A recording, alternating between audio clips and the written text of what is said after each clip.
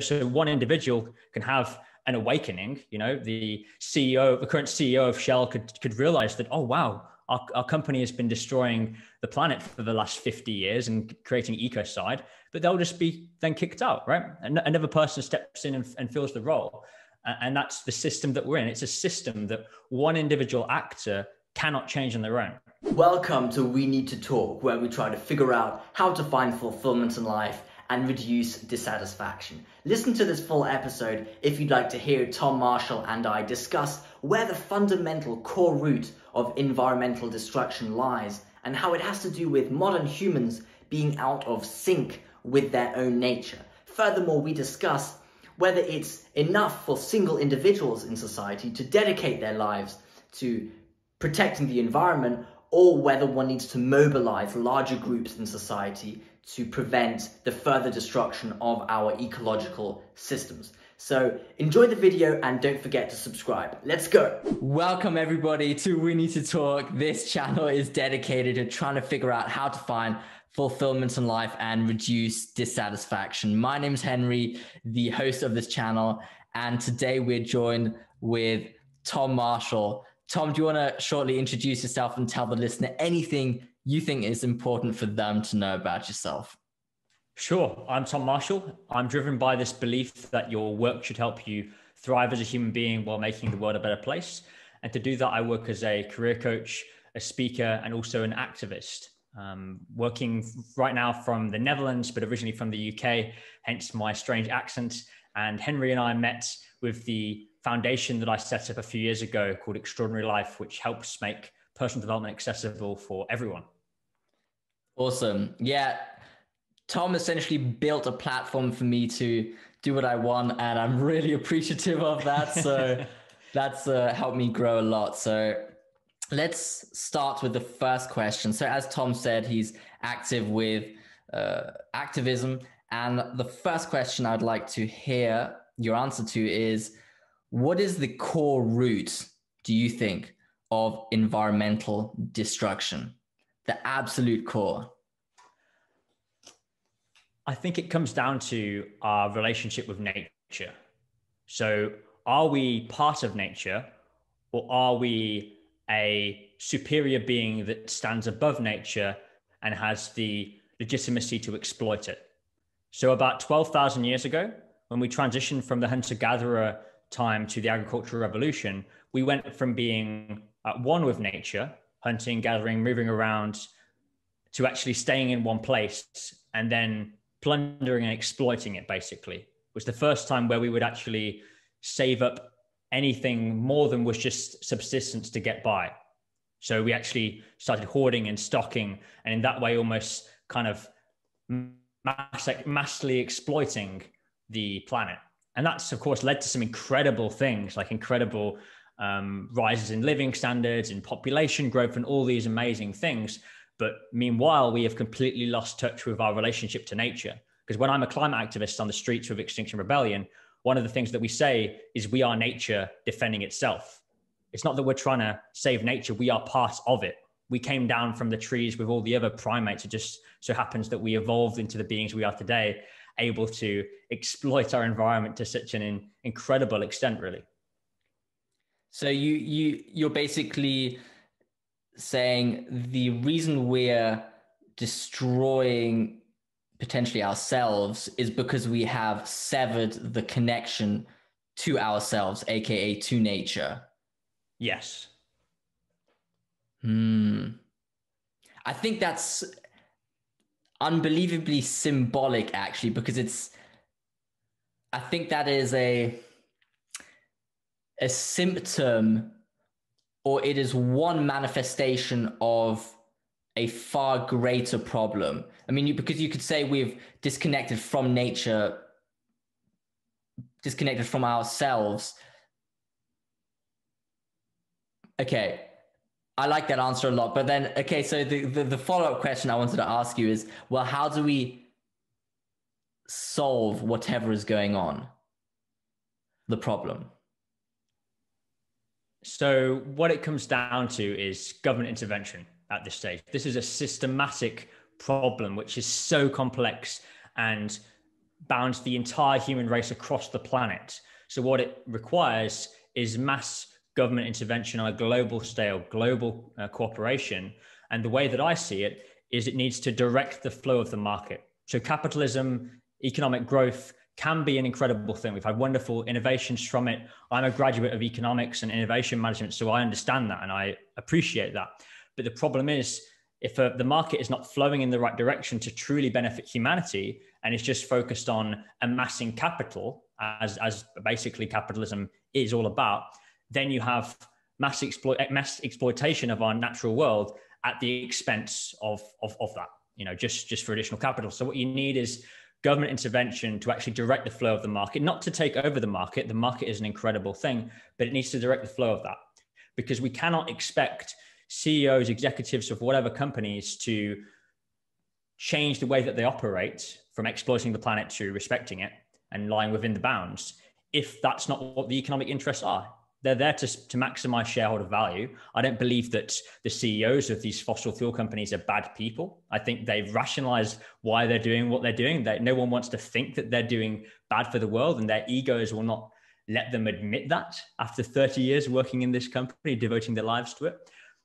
So they need government intervention to basically force all of them to make the changes required for our entire species. But logically, that doesn't solve the problem, right? Because the problem is that humans are disconnected from nature. And I would assume a bottom-up approach would solve the problem where you change the individual, but a top-down approach where you force the government to impose something on the individual, that doesn't solve the problem long-term, right? So the issue with bottom-up approaches, as much as I would love that they would work, they haven't worked.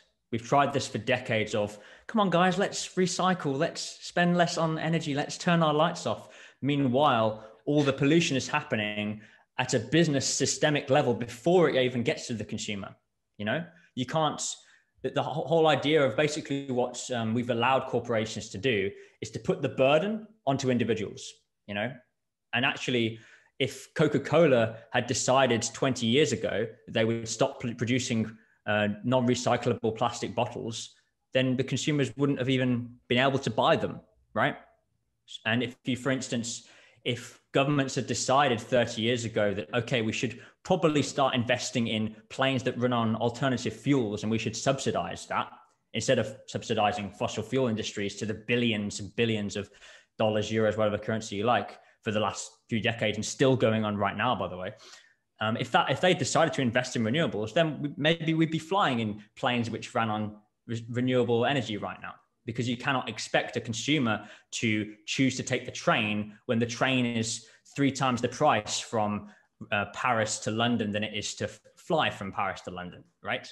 And so I think basically it lies with government intervention to direct the flow of the market in a way which produces the kind of outcomes we require, because the market is a tool. It will flow according to the mechanisms that it's allowed to operate within, and flow brilliantly, generating innovations, generating great advancements, but it needs to be directed in the right way.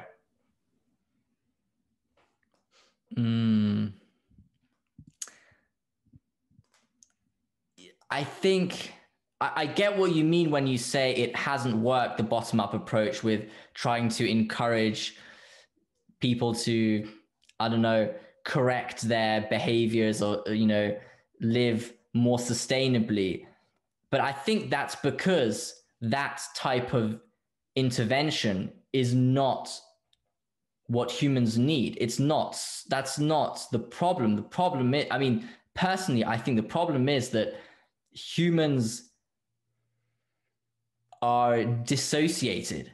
They are out of sync with themselves, in essence, and that sickness of the soul manifests itself in destructive behaviors towards the environment. And this is a hypothesis that I've thought of, that if governments were to stricten or adjust their policies, the problem of the sickness of the soul will simply shift into a different manifestation, and then you have a whole different problem. It won't be solved. So I agree that we are not in touch with ourselves, and self-awareness is exactly the value we need, both for personal fulfillment in the work that I do as a coach, and also in the future we want to create to live more in harmony of nature. Fully agree with that. But the issue is this destruction of the environment is being driven by a social construct, essentially, by a combination of individuals making something, that the market capitalism, which is beyond an individual anymore. So one individual can have an awakening. The current CEO of Shell could realize that, oh, wow, our company has been destroying the planet for the last 50 years and creating ecocide, but they'll just be then kicked out, right? And another person steps in and fills the role. And that's the system that we're in. It's a system that one individual actor cannot change on their own, which is right, what requires government intervention all around the world simultaneously to take place. But I agree with your point that there's at an individual level, there is a problem, right? I fully agree with that. But you cannot change a systematic problem with just changing a few individuals. You need actually, and we need to do it fast, right? I think this is more of a long-term thing over time, where we can bring about these cultural shifts in consciousness and awareness, however you want to define it. But there needs to be right now a shift. And the only way that can happen fast is through government intervention, as we've seen from this pandemic, right? We have seen from a pandemic that overnight the government can click its fingers. All right, everything locked down, everything closed, this and this happens, and then stuff still works. Most of us are still relatively happy for those that have been, have not suffered so much from this pandemic, although a lot of people have, right? GDP has dropped by 5% or forecast to drop by 5% globally. But is the average person 5% less happy on this planet? I don't know. I don't think so. And that begs a whole new question around redefining what wealth actually is and what GDP actually is, which is a whole nother thing. But what was my original point that I was making there, Henry? Can you try and summarize what I was just saying? Because I've completely forgotten as I'm heading down this rabbit hole towards redefining GDP. Yeah. So you think that a few individuals finding enlightenment or reconnecting with themselves is not enough to solve the problem before it reaches a point that there's no turning back, sort of? Yes. So if you've read the science around the climate crisis, what the science says is globally we need to be at net zero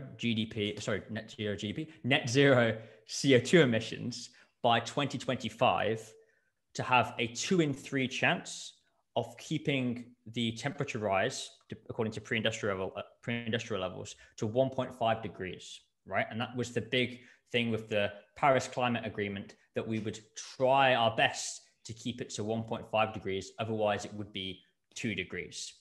According to the current pledges right now, what has been pledged in the Paris Climate Agreement, if all those pledges were actually held up, we'd be on track for a 3-degree temperature rise right now, which scientists say is catastrophic. And that's assuming all the pledges will be actually kept. Last time I checked, only Morocco was actually keeping to that. Morocco, right? Of all countries. So their solar panels. Things need to happen now. And this is why Extinction Rebellion's first demand, or second demand, I should say, is net zero by 2025. And that's not realistic. That's very impractical. That's incredibly difficult. But that's what the science says is necessary. If you read the papers from the IPCC, the Intercontinental Panel on Climate Change. And that the climate Paris Agreement estimates that, or based on that agreement, will reach a 3-degree increase in temperature by when? Do you know? I don't know by when that is, to be honest with you, Henry. Mm-hmm. But we're on track towards that, basically. And right now we're at 1.1 degrees. So you already see the issues happening now. And, I could throw out a number and say, we'll be 2 degrees by 2030. Some people, I believe, are saying that, but I could be completely bullshitting there. I'm allowed to say that word on this show, Henry? Yeah, that's fine. Yeah, okay, good. Wasn't sure how young your audience was. No, that's fine. Okay. Yes. I think, I mean, I really can't discuss on the data because I have not read the scientific articles myself, so I don't feel comfortable to really comment on it. However, I would like to comment on one thing, the idea that a few individuals cannot change the system, I think that is incorrect, because this is also a reason. It's actually, I think it's ironic, because I honestly think that idea that a few individuals are incapable of changing the whole system is a consequence of not understanding human nature and the dynamics of social groups, or just human groups in general. Because I have this idea, I like to describe it with the following image. The world is a swimming pool, and you're treading water in the middle of it. Now, if you move a singular muscle, the ripples will be felt across the entire pool.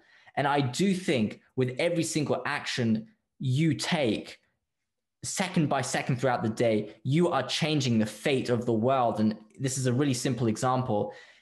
You might walk out into the street, bump into somebody, and start talking with them. And then, long story short, they offer you a job, you move across the world and set up some $1 million business that changes the world, all because you bumped into somebody. And you have the potential to bump into people all the time throughout the day and change their lives positively and set off these ripple effects that shift the world. And that you can do that. That's in your... So I fully agree, Henry, that we can have influence and we can make a change. But taking your analogy back to the ripples, the climate crisis right now, one person is like there being a 100-ton cruise liner in the sea. I jump from the shore side into the sea and I splash my hands down in the water. It creates a ripple, but that cruise ship is not going to move, right? And so that's the issue, because it's such a big, complex problem. But if you would get 100 tugboats, right, which all attach ropes to the cruise ship, and they all pull at the same time, then they could move it. One person alone can have ripple effect. We see that with Greta Thunberg, right? But I don't believe in the one man or one woman theory of history. I think Greta is an incredible human being and love her and what she does. But if it wasn't her, it would have been someone else. People are a product of their circumstance. And so many people have changed the world. But if it wasn't Martin Luther King Jr., it would have been someone else. If it wasn't Gandhi, it would have been someone else. As much as I adore and respect these people and think they're absolutely incredible, I believe that people are a product of their times. And I, again, agree people can make a difference, make an influence. Otherwise, I don't think you and me would do what we do if we felt like we wouldn't be able to make a difference. And as part of a collective of activists of Extinction Rebellion, I feel incredibly influential. I do feel like I can change the world when I'm out there on the streets. But with a problem as complex as this, rather than one person splashing in the ocean, we need, these 100 tugboats pulling that massive cruise liner, which is the planet and the economy. Mm-hmm. Okay. What do you think about... There's one subset belief that is frequently included in argumentations for why we need to take action against climate destruction, which is that the world is overpopulated. I find there's something honestly disgustingly dangerous about that belief, because it implies humans are a burden